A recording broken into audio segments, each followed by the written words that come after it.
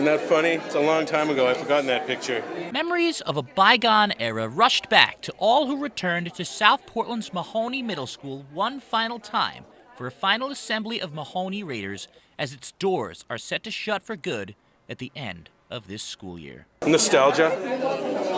You know, I wish I could go back in time and see myself and my friends and how silly we were. And for some alumni, that's exactly what happened. What street did you grow up on? Bonnie Briar Road. It's had a good long life.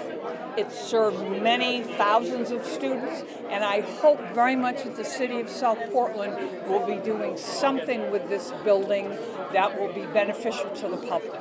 The 99-year-old school will now make way for a brand new consolidated middle school to replace both Mahoney and Memorial Middle Schools next year. What will become of the Mahoney building is not yet certain, but what it means to those who grew up in its halls was on full display. Best thing about tonight is when you walk the halls and you hear people say, "Oh my gosh, it's you," and you turn and someone's giving someone else a hug. You hear people recounting the memories that they had here. Memories marked down on a timeline signed by alumnus such as Cindy Beckworth-Filona, who after 58 years can still see herself within the walls. It was a very formative time for me, and I'm thrilled to be able to be here and say goodbye.